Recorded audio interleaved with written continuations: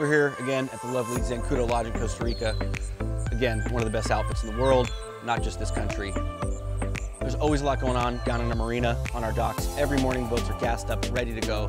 The fleet of contenders leaves all together at 6 a.m. right after breakfast. Morning. Good morning. You get out of the river, you get into the bay, you've got mountain jungle on one side, you've got that open ocean on the other.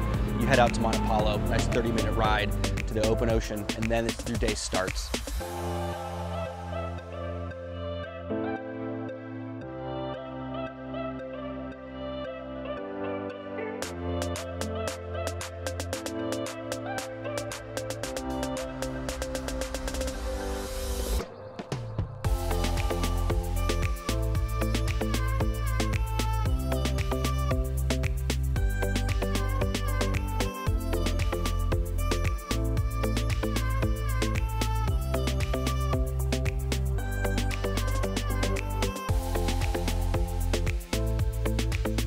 Fish all day, you get back to that dock. Again, that marina is lively with people.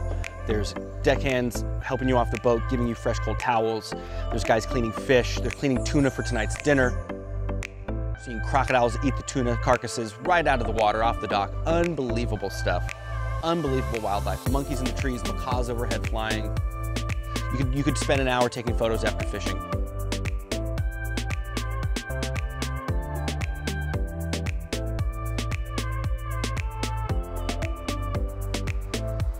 Also, really important to us here is the food. We're really lucky, really bountiful country as far as fruits and vegetables go. We grow locally. Obviously the fish we catch, we eat all the time. Last year we started raising our own pigs. We raise them on coconut, plantain, and rice. Fat content is amazing, the texture's unbelievable. We're actually gonna roast one for our tournament this week. We're gonna roast it whole over fire on an asador Argentinian style. It's always hard to beat the fishing offshore. How do we continue to wow our clients and friends that come visit us? And we do that, I think, with the food. Every time they eat here, we change the menu twice a year. We're always trying to grow and evolve that menu, and nothing's more satisfying than when you see them eat dinner saying, that was the best tuna I ever had, that was the best chicken I ever had. So we have the best fishing in the world and some of the best food.